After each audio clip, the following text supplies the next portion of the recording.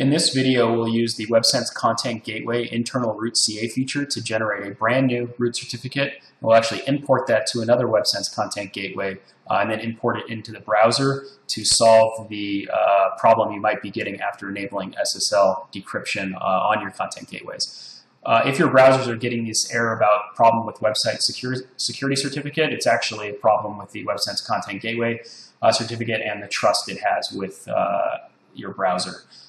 So in this case, you have to kind of press this warning and you get to your site and you'll notice that the certificate has an error on it.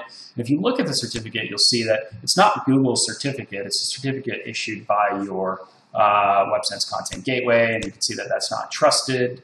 It's not in your Trusted Root Certification Authority. So what we're going to do is generate one, distribute it to all your content gateways, and then install it into this desktop PC so we get rid of that error.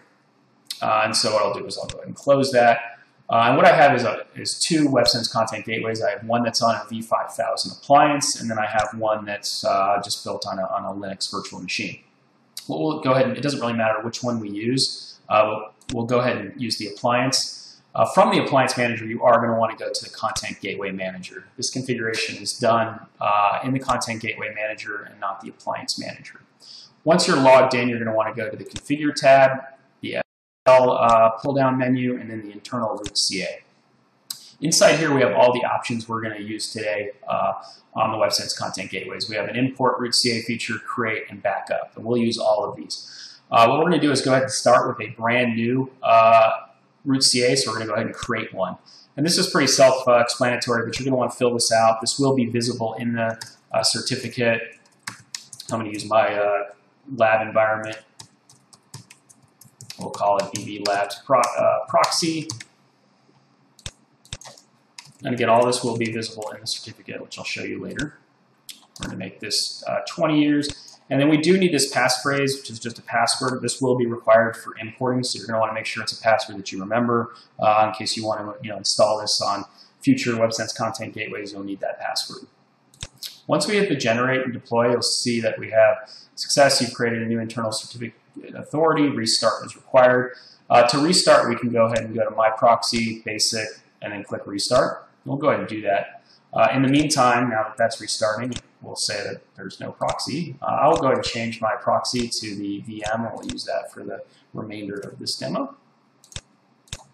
And I'll go ahead and close that and reopen it.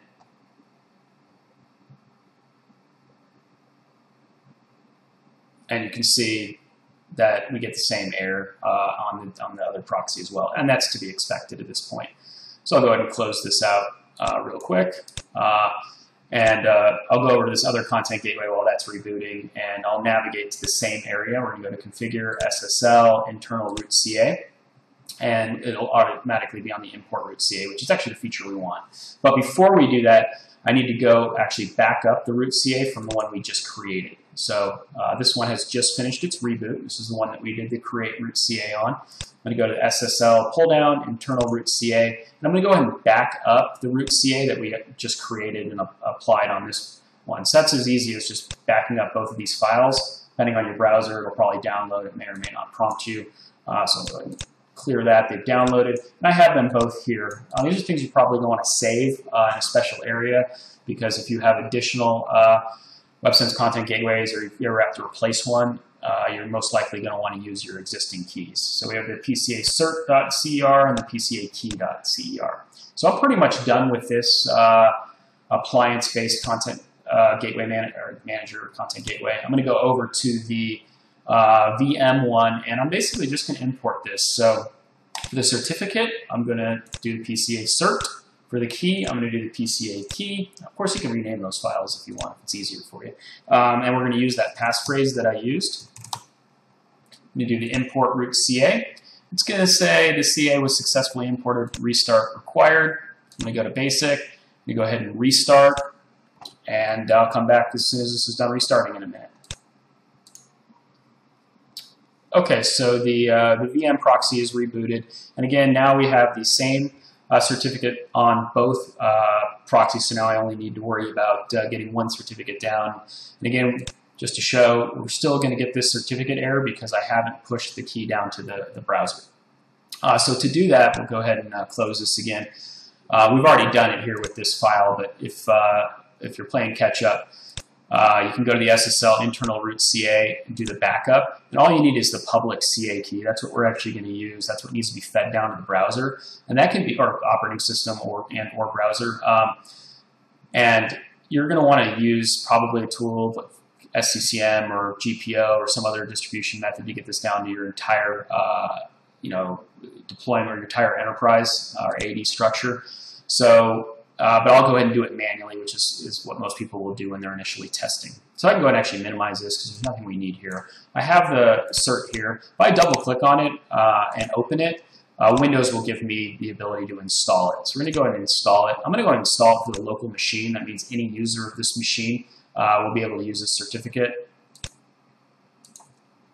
And it's important that you place this in the trusted root certification authorities. It needs to be there for this, this to work. So we press that, we press next, we do finish, import was successful. You can see the information here. I'll show that to you again in the browser. Now when I open up Internet Explorer and it goes to Google, you can see I don't get the prompt for the error. I don't have anything in red. And one way I can tell if I'm actually decrypting SSL traffic is I can click on the certificate and I can look at it.